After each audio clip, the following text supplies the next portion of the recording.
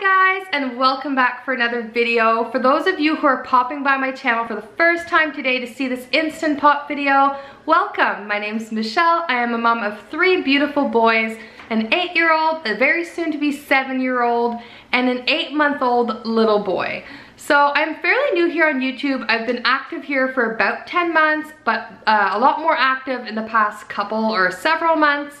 I am absolutely enjoying this journey so far and sharing with you guys a little bit about my life and about my family. So I do encourage you guys to check out my videos. If you do like it, don't forget to give it a thumbs up. And if you like my channel, I would love it if you would subscribe and join in on my family's journey and just get to see what we're all about. Anyways, today I'm going to show you guys how I sterilize my bottles and breast pump and all of my baby accessories in the Instant Pot. In the very beginning of my channel, I showed you guys how I was doing it just using the old standard pot of boiling water. You wait till it comes to a boil, insert all your things in there, wait 10 minutes. Now, while that is very effective, I just didn't find like the steam as effective as this. You can always go out and get a specific steamer for your bottles, but I like to be a little bit more frugal in my life and in my family's life and not have a lot of waste. So we do use the Instant Pot almost daily for meals.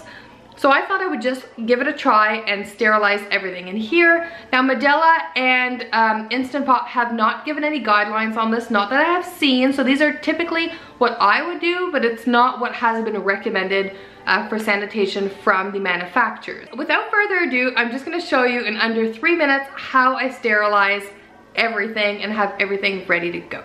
Alright, so before I start sanitizing, I always wash my bottles and accessories. I always use this Oliva Naturals bottle and dish liquid. It's pure, it's natural, and it's vegan, and I really like this one.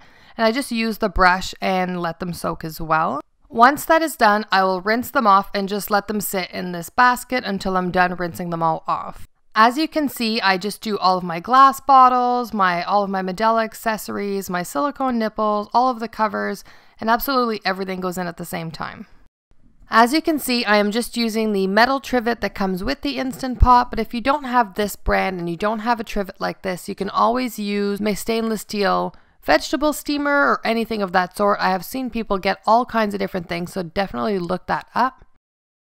I am also adding 1 cup of water for the bottom. That just helps with the steaming process. You absolutely need this.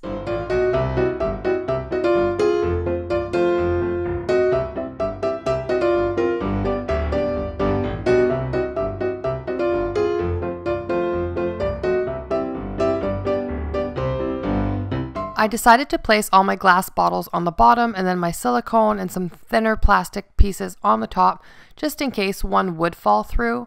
And then you always want to make sure that you don't go past the full max line. Once the Instant Pot is locked, you're going to want to put it on the ceiling setting to keep all of that steam inside. So now I'm just going to switch it on to the steam function, and I'm going to put it on for 2 minutes. Now 2 minutes has worked for me. I'm not 100% sure what everybody else is doing, but that has been working for me. Now that the time is up, I'm going to let it naturally pressure release. I'm going to do it for 3 minutes. A lot of people do it for less. You could do it for more. It just means to let the Instant Pot go for an additional 3 minutes. Once that is done, you can flick the valve and let all of the rest of the pressure come out. This is very important to do before you open the Instant Pot. You will know when all the pressure is out when this little valve thingy drops. There you have it, it's done, and that's how I sanitize all of my bottles. It's time to let it cool down and then take them out, put them on the drying rack.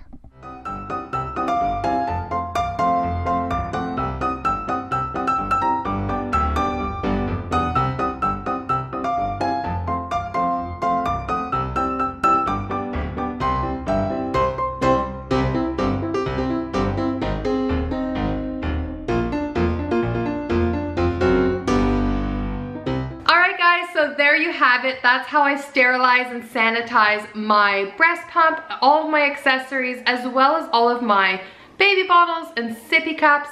If you like this video, don't forget to give it a thumbs up. Do whatever works for you. I do super encourage that you do your own research and have a lot of knowledge, because this is not something to kid around with when you're dealing with your baby and your baby's health. So thank you so much for watching, and if you're new, I would love it if you would subscribe.